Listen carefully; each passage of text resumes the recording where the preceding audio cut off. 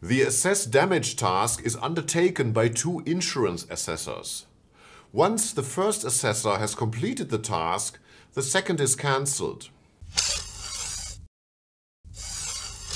Hi, my name is Andreas Hense and this video is part of a series on BPMN and workflow patterns.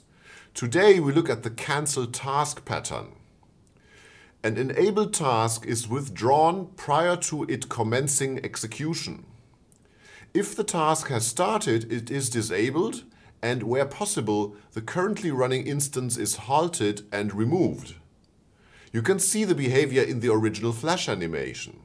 So here in the flash animation, we start with A, and while there is B, we have the cancel activity, which we don't use in this case.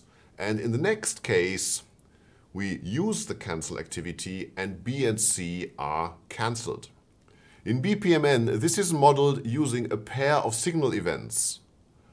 One is a throwing signal event, and the other is a boundary interrupting signal event. So here we have two assessors, each of them has a swim lane, and in the first case it's the second one who assesses the damage, and the assess damage task of the first one is cancelled.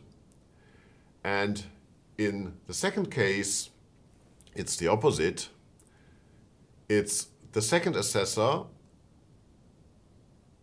whose task is cancelled by the first assessor.